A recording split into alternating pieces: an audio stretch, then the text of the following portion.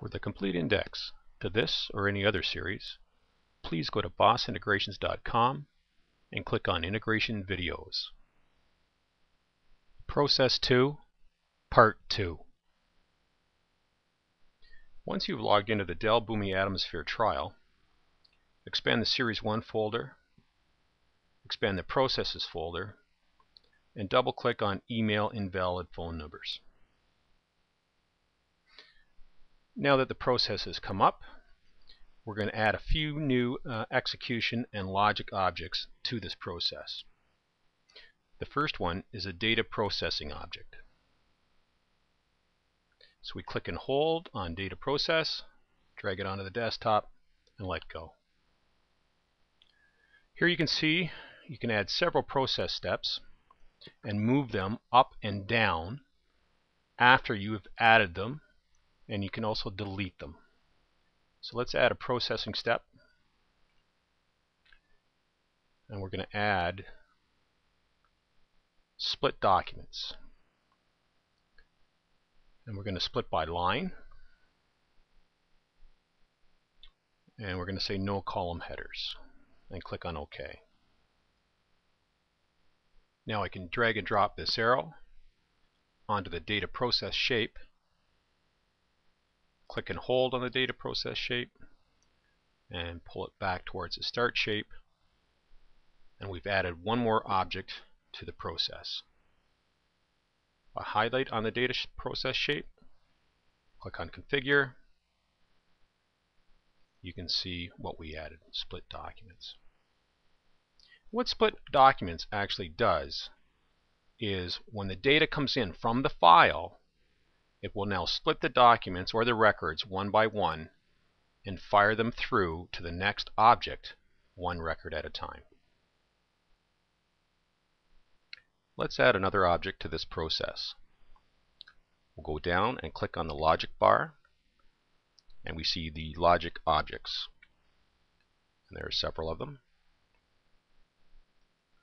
Click and hold on the stop object, drag it onto the desktop, and let go. Click and hold on the red arrow, drop it on the stop object and let go. It turns green. And now click and hold on the stop object and pull it in a little closer. Now let's run this process again. Go up to Run a Test. Click Run Test because our atom has already been selected.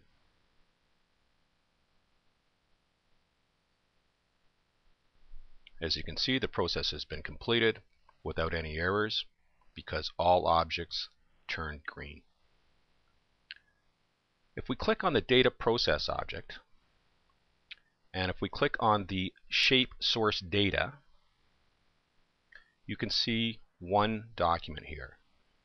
And if we open up that document,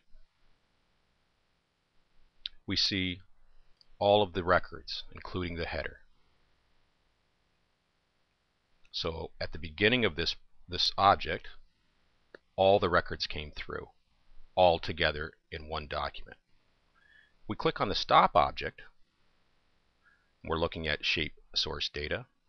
You can see here that several documents came through, one for each record because they were split during the data process phase.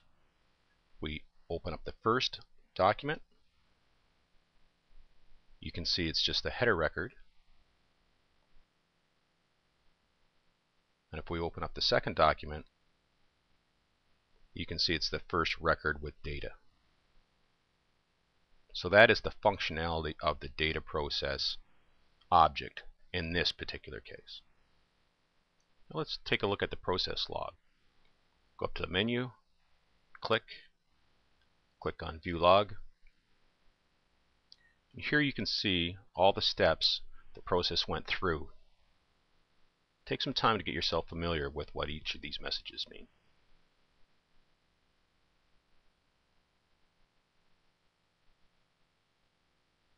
And now we'll return to edit mode, and we're ready to add more objects. Congratulations on completing the lesson.